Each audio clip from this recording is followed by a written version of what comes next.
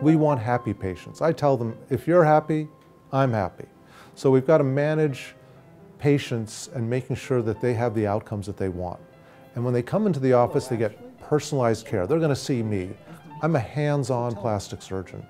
Every one of my patients is my canvas.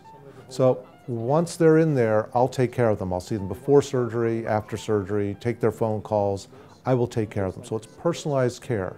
It's attentive care. We're not a sprawling office where there are multiple doctors and multiple offices and different people you can see. You're going to come and see me in sort of a boutique type practice. A while back, if you asked me, what do you think of plastic surgery? And maybe even now, I don't believe in plastic surgery. But if it's done well, it's great.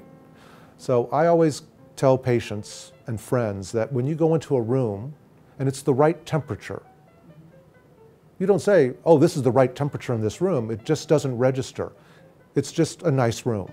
If you have great plastic surgery, no one really says, oh, that's great plastic surgery. They say, oh, you look good.